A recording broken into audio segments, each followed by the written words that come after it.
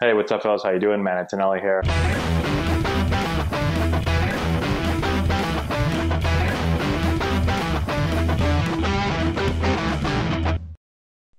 Hey, what's going on, everyone? How we doing? Matt Antonelli here. So today we're talking about first base and what to do around the bag, how to get to the bag, how to set up. This is kind of an under-coached uh, part of softball. Not a lot of coaches spend a whole lot of time on first base play, or as much as they do on, say, middle infield play or even third base play. And so let's talk about some of the basics, yet some of the things that probably aren't taught a whole lot. Okay, first thing is getting to the bag. Okay, so when we're off the bag and we have to get to the bag, um, I want to sprint to the bag as quickly as I can, and I want to take my left foot. So before I even set up like this, I want to sprint to the bag, and I want to take my left foot.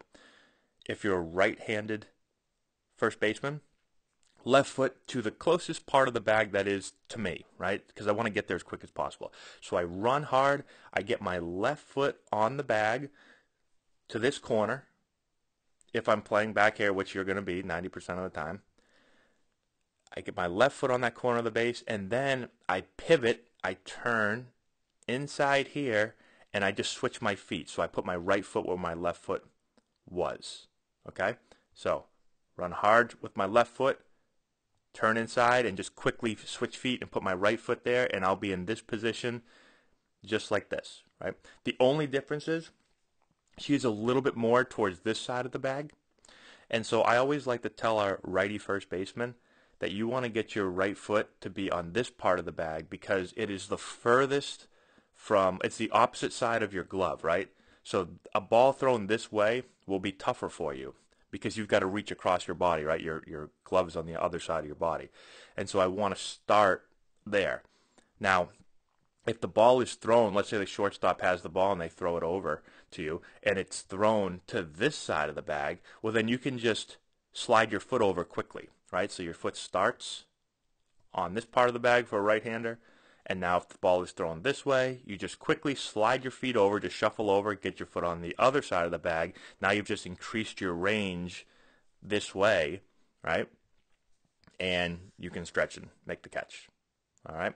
So that's the first thing. Now let's go for a lefty. For a lefty, the only difference is you're gonna go to the bag. You're gonna go to this part of the bag, right? Because your glove is gonna be on this hand, and so you go to the opposite part of the bag from your glove. You put your left foot on the bag, and you don't have to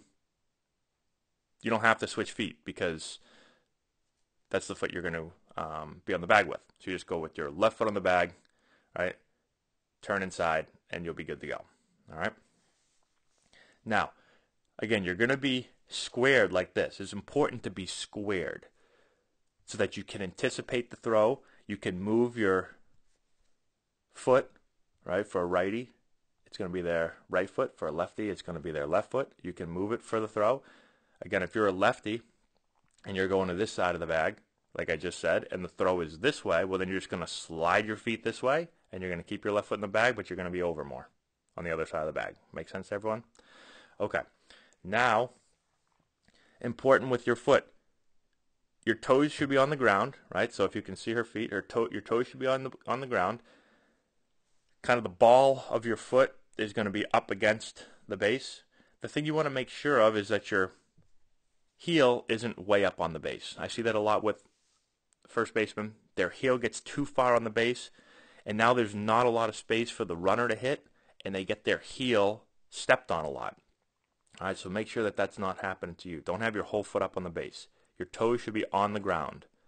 Just the kind of the ball of the foot should be up against the base. And obviously you're going to have a little bit of your heel also, but be careful that you don't get too much heel up on the base this way. It's going to get stepped on. All right.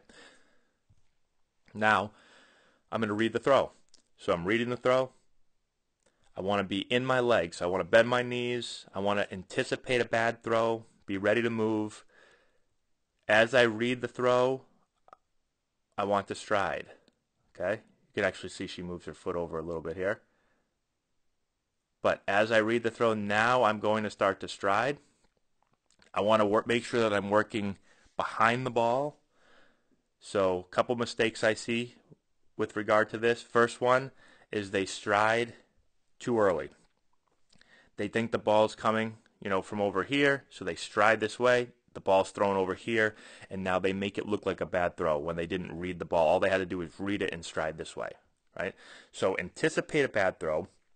Be square. Be ready to move. Be athletic. Don't get lazy. Sometimes fielders, first baseman, they just think they're going to get a good throw every time. It's not going to happen. All right. Now I read the ball. I start to stride out. I stay in my legs. Right. I want to be athletic. Stay in my legs. I'm going to take, if I'm a righty, I'm going to have my right foot on the bag like we said. I'm going to take my left foot and stride out to the ball. Low. If I'm a lefty, it's just the opposite. I'm going to have my left foot on the bag. I'm going to stride out with my right foot. Low. Make the catch. Okay? So, some of those things might be a little bit new. It's tough finding video of first baseman covering the bag and then striding. It's also tough to find video of first baseman doing it correctly. But this is the way that I was taught, and I think it's really helpful. I haven't played a ton of first base during my career, but I've coached first base, and I did play some first base at the end of my career. So, but I've worked with a couple of coaches that were very, very good coaching the first base position. So, hopefully that helps you out. Let me know if you have any questions in the comment section below. Subscribe to the channel. Share the video with all your friends. Give it a thumbs up, all that good stuff. And we will talk to you later.